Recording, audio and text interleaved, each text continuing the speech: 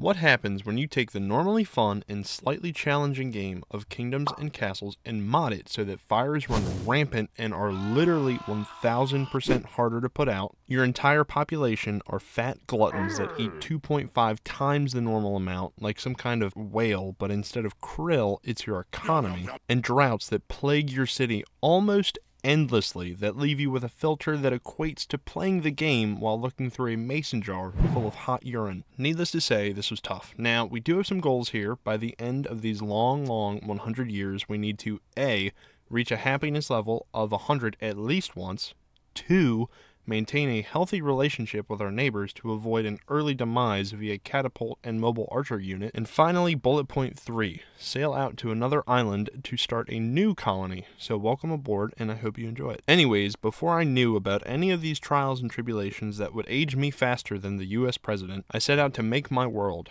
I searched and searched through countless maps, big and small, slender and girthy. Although they all shared one similar theme, I just thought they were too grand, too gargantuan even. I needed something more down to earth, more average. And then I found it.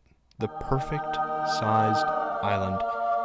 It had everything I could ever want. A white rock, a reddish brown rock, and not to mention growth in all the right places. So I placed my keep and off we went. Part 1.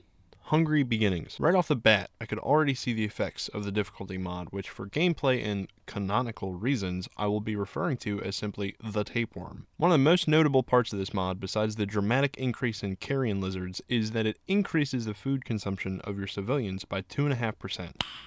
Nice. And these boys already eat a lot. The starting supplies the game provides you with so you don't, die was gone before I knew it. These small chunky embodiments of gluttony had eaten themselves out of house and home, if they had built a home. In fear they would turn to eating the building supplies, I quickly constructed what I am going to call the slums. I built a small row of hovels and a few farms in an attempt to appease my people, which granted me all but 14 happiness. Not a lot, but one small step closer to our goal of 100. I quickly realized that even these farms weren't going to be enough, so I promptly expanded my agriculture to even more farms and fishing ports. Which, let me tell you about these fish people. These guys stink. Boo! You stink! It's like these fishermen were never really taught how to fish and instead cumulatively decided that trying to ram into the schools of them is the best way to kill and then capture them. Every time I check on these huts, it always says that they've caught a whopping 0 fish. Wow. Upset and frustrated at my dock workers' prevalent lack of skill, I switched focus to try to increase my population, but as it appears, the low IQ has quickly spread throughout the kingdom and taken a strong foothold inside the gray matter of my builders. I know this because this manor has been under construction for at least 5 years. As my tapeworm-ridden idiot civilians die from starvation one by one, I desperately needed a place to allow my population to grow and flourish. After many stern talking tos and bribery via strange black powder, the builders have constructed the first manor and spread the farms out to actually try and feed the parasites that infect our population's small, chunky bodies. After a rougher start than I'm used to, I can honestly say that the city has stabilized and is in no immediate threats of famine or mass homelessness. Everything's on fire. That was until the game's A+, first grade pyrotechnic maniac with a real bad personality problem came strolling in. The first dragon attack was here, and without any real defensive towers or badass scythe-wielding dragon statues to tempt these giant flying freaks away, we were in trouble. Much like Airbnb, this dragon decided to cripple our housing market, and if that wasn't bad enough, this absolute unit decided to pull a quick U-turn mid-air and attempted to Tokyo drift our settlement into famine. So that way our peasants were not just homeless, but also starving. Where that dragon had failed, the game had already loaded up Plan B, a Viking raid and another dragon back to back, who was on an absolute bender and wiped out an entire field in one shot. We were the helpless victims of a trolley problem, but all the tracks led to our island. See, do you remember in the intro when I said fires are 1000% stronger? I wasn't lying. During times of drought, which we are in currently, as seen by the absolutely awful apple juice filter the game has dumped over the entire screen. This fire spread through my city like herpes in a homeless shelter. This started with what I will deem the 30-year famine, in which I watched my population die one by one, which is quite depressing, especially when you tried to download the Eat the Dead mod, but it doesn't work for some reason, so all these lovely dinners that our cemetery caretaker was cooking up for us were going to waste and just decomposing. Part 3.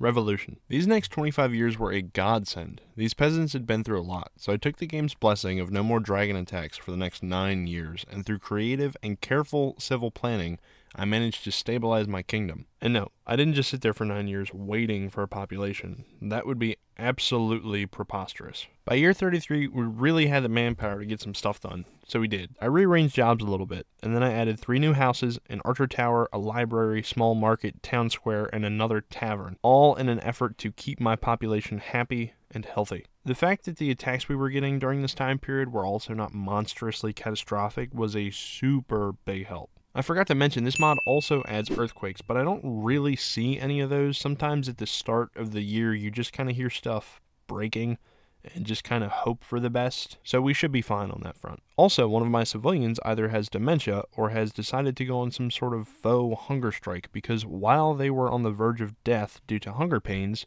she also ate too much recently. I'm not the smartest guy around, but that math does not add up. Shortly after, we were visited by our neighbor, and she promptly told us that she is a mafia crime boss and will be taking protection money from us. But there's a catch. There is no protection. I believe they call this robbery. The effects of the 30-year famine can still be felt throughout the kingdom, although I'm starting to think it's just my bad leadership because we have the food. The populace just doesn't want to get to the food. So I added some stone roads to see if that would help. We finished this age of prosperity off by constructing the Gravy Boat, a wall-mounted cauldron that I can only assume is full of a hot Thanksgiving staple and nothing else. Part 4. Bad times. Just like one of Newton's rough ideas states, every good time has an equal and opposite smackdown via AI game mechanics. This was pretty much 25 years of playing catch-up, where the only thing getting accomplished was the AI's newfound way to bully me. The game starts off its barrage of haymakers by sending first a dragon into the center of my keep, and destroying the food storage where, for the most part, all of our food was. Then, during the same year, Vikings began to finish off what was left of our island. They burned our orchards and left us with about 50% food production. Luckily, this game is part pay to win, so as long as my money kept coming in uninterrupted, I would be fine. That was, until this. All she does is rob me and lie. Very nice woman came sailing in and told us to pay up or face the consequences. Not wanting to catch the hands of another AI adversary, I coughed up the dough. Then, after all that, I guess the Vikings weren't done with us, and they decided that they would burn pretty much all of the orchards we had left. These events took our city down to sub-30 happiness. I then did the only thing I knew how to. I threw a crazy block party to distract these peasants from the poverty they would soon be living in for their foreseeable future. I then made the greatest discovery. If you zoom out far enough, you cannot see or hear your people suffering. So I will now be playing this game from a reasonable distance. And after all that, we started to rebuild again. We managed to add a handful of new things, along with a theater, some iron farms, a couple new houses, and a cannon. This increased our population again to 250 and awarded us with the new prestigious city title. We managed to fend off the next Viking attack, and as if I didn't already have enough on my plate, I decided to add a little bit more. So I jumped ship, constructed an expedition boat, and set sail. Part 5. The Struggle of Fishtown. Our main island was looking okay, except for the mass kidnapping of women and children, but we'll ignore that. We have new lands to explore and conquer. Oh dear. During our colony's first raid, the Vikings managed to wipe out 75% of the island's population, and now we only have 3 people available to work. And for the life of me, I cannot figure out why one of them is not working. I'm going to chalk this up to yet another hunger strike, as this seems to be the theme of the video. But what this means is essentially I only have 2 working people, and also my island will soon be filled with crazy rabid inbred peasants. So let us allow that island to work itself out, and look at something a little more productive. The lower wall has started, and I think it's only fair that I call this part the cup, for obvious reasons. Unfortunately, I knew this wall was not going to stop the Vikings, so I threw yet another party for my citizens to try to cheer them up before the mass non-consensual exodus of people via the hands of the Viking raiders. We're moving pretty fast through this part, and we've got 10 more years till we beat this challenge, and things are going pretty good. The population has jumped back up on our colony island, and we managed to build a lot more of the island up. We've got one more Viking attack lined up, but with the 100% happiness and the final task of our challenge accomplished, nothing could stop us. Except for that one catapult guy, but he was promptly dealt with. With our population on Fishy Stinky Island growing, the food supplies backing up out of the top of our granaries, and our fortifications being built, I'd say this challenge was a success. This video was a lot of fun to make, and I enjoyed doing something a little different with A-roll and B-roll, and I would really like to thank everybody who watched all the way through. I really enjoyed talking to you all, so leave a comment if you want. It makes my day, honestly. This one took a lot longer than my normal ones, and I hope this shows. If you really, really liked it, consider subscribing. It would mean a lot. And it would let me know that this is the kind of content that you guys would like to see more of. This is Veris, and I'll catch you in the next one.